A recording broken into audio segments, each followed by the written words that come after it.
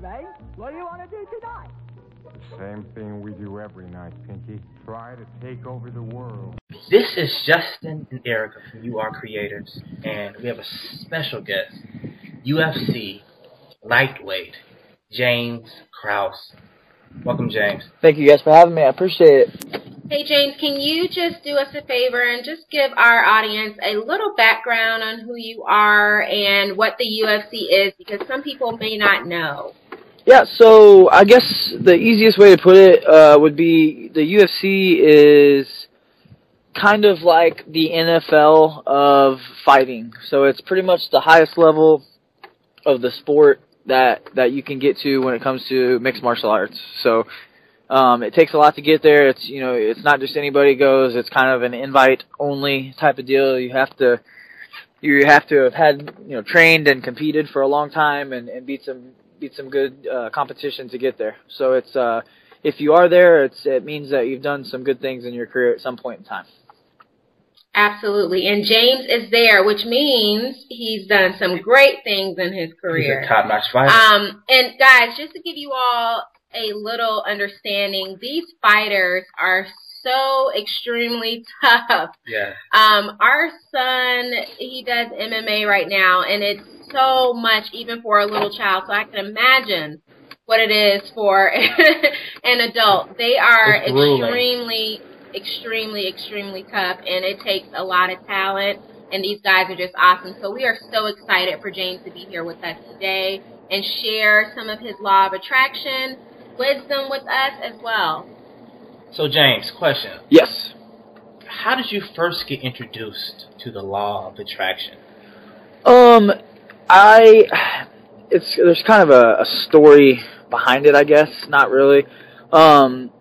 I had been through some low points in my career, and really just in life, not my career, I should say, in life. And they weren't like super lows, but for me, they were super disappointing. I was coming off of a loss on The Ultimate Fighter, which was, at the time, I thought it was my my chance, to finally hit the big stage. And I was in jobs. I still worked, and I wasn't really happy with what I was doing. I was good in sales and stuff like that. It wasn't what I wanted. So I was kind of in a slump in my work career and just mentally, and I had a guy take me under his wing kind of and really just open my mind up. I consider him my mentor and really kind of introduced me to a lot of these concepts like that. So one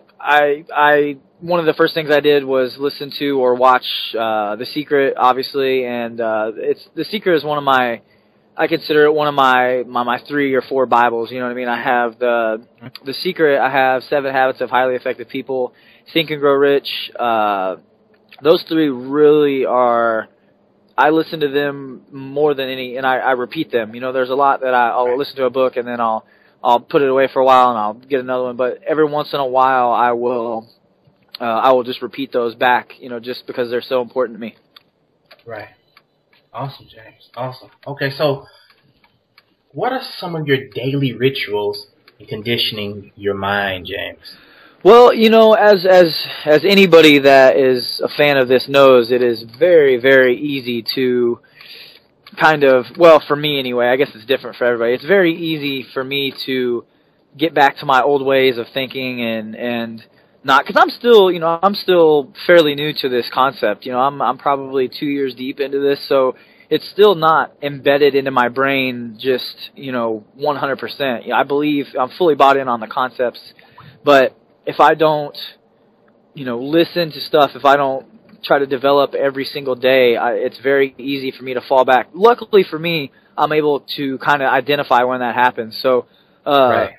When I'm on my A game, when I'm in my best, my prime mentally, I'm usually waking up early in the morning and making myself breakfast, and just I feel like it just makes me, I feel like it sets the tone for me to have a better day. I make myself breakfast and I listen to, it might be a book, it might be a motivational video on YouTube, it could be a number of things, but I try to listen to something new or something that really hits home every day when I'm making myself breakfast. Awesome, James. You know what? You should check out YouAreCreators. Like, Oh, I we absolutely have will. tons of free audiobooks that really condition the mind, James. Really, we do. How important is it to visualize in the fight game? Oh, man, I cannot tell you guys how important it is. And not just in the fight game. I think it's important everywhere. You know, I made a business move today that this is no joke, guys. I've been up since 3:30 this morning. Are you serious? Yeah, and I'm a guy that like I can't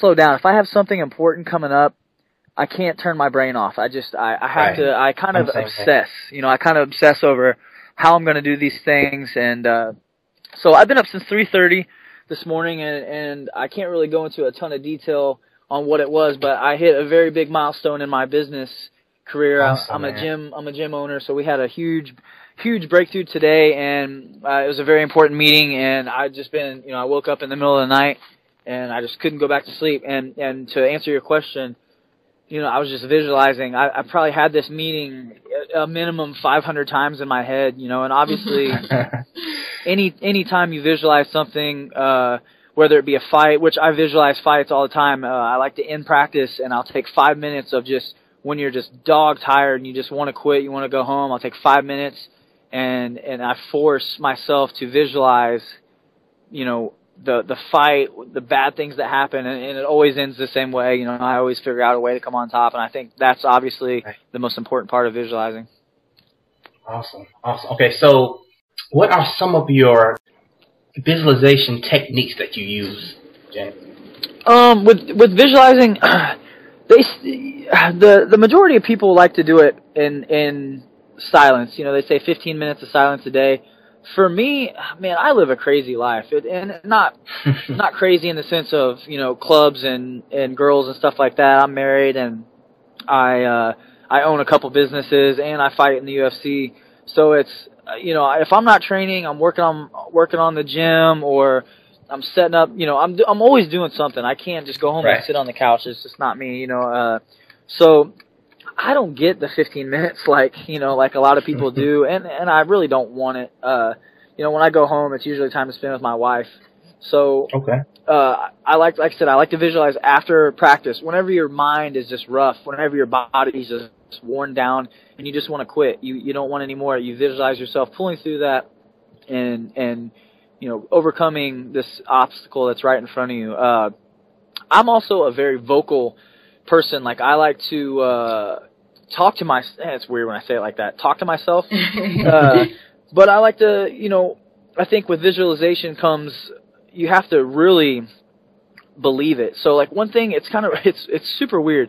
The main guys in my gym all are bought in on this concept. So like we have like unwritten rules that we've never talked about, but we all do it. You know, let's say I have teammates that have huge fights coming up. So like the other teammates will rally around this one guy, and we'll just be yes men every single day. Like, oh man, you are just an absolute killer. Like, this is not even going to be a good fight. You're going to kill this guy. It's not even going to. You're just on another level. And at first you're like, shut up. This is going to be such a tough fight. Because in the UFC, they're all tough fights, man. They're like, I literally, guys, I just got a fight. I can't say who it is. I just got a fight probably an hour ago. Who is it, James? I can't tell you. I wish I could, man. I'm chomping at the bit. I wish I could. But, you know, and now these guys are going to say, man, you're going to smoke this dude. And at first I'm going to be like, man, shut up, you guys. This is such a tough fight. And it will be a tough fight.